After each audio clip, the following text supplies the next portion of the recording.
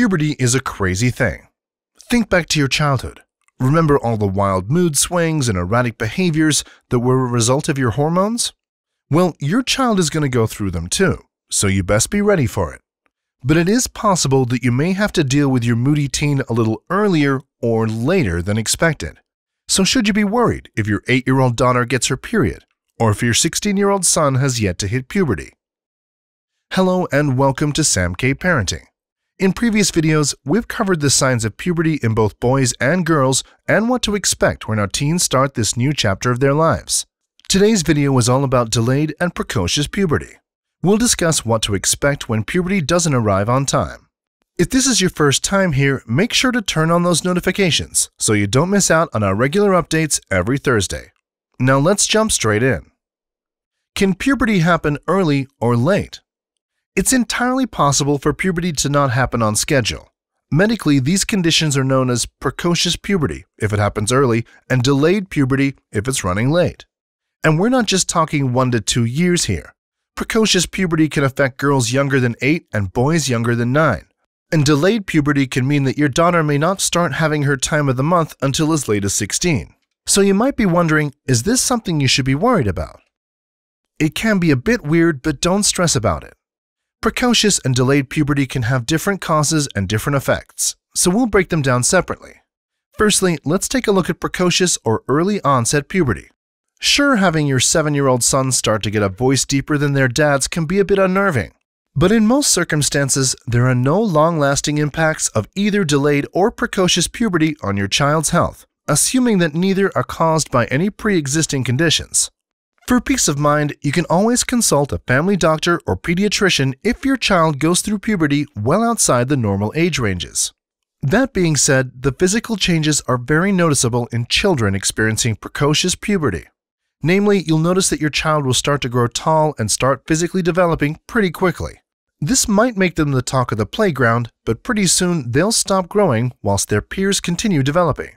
This is because your child's bones will mature more quickly than normal, resulting in a premature cessation of growth. In the end, your child may actually end up being shorter than usual, despite them getting an early growth spurt. Additionally, puberty on its own can be quite a stressful and isolating experience. If you were the only one going through it, what do you think it would be like, and how do you think you would feel? We've linked a few articles in the description that cover the problem and how to solve it. It's possible that your child might start to become a bit self-conscious about the changes their body's going through. And while this may sound like par for the course regarding puberty, remember that they're going through this way earlier than they should be. Understand that they're going through something that's completely unknown to them. Health can be a major risk factor in exaggerating the effects of precocious puberty, so watch out for your child's health during this process, encouraging them to maintain a healthy weight and avoid or limit processed foods. There is some evidence to suggest that additional dietary sources of estrogen and testosterone, as well as childhood obesity, may be a trigger for precocious puberty. To read more on this topic, check the links in the description below. Delayed puberty. What about delayed puberty? Should you be worried if your kid is taking a long time to start resenting you? Fortunately, you can enjoy the cuddly, happy side of your kids a little longer without worry. In the majority of cases, kids that have to deal with delayed puberty end up developing exactly the same way as other kids. Obviously, however, your child might be the butt of a lot of jokes in school, being a late bloomer and all, especially if they're a boy. So it's important to take care of their mental health and make sure they're not feeling too stressed or embarrassed about their situation. Also, while delayed puberty can happen naturally, it can also be a symptom of a deeper-rooted cause. Various disorders such as poorly controlled diabetes mellitus, inflammatory bowel disease, kidney disease, cystic fibrosis, and anemia can delay or prevent sexual development. We've linked an article in the description below with more information.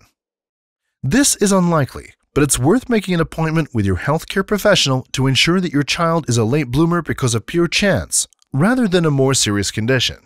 Additionally, boys who suffer from testicular disorders such as testicular torsion are at a greater risk of delayed puberty. Similarly, if your child is extremely thin due to exercise or dieting, their puberty can also be delayed. Regardless, delayed puberty in itself is harmless. There might be some social adjustment required, but just as the saying goes, you'll get there in the end.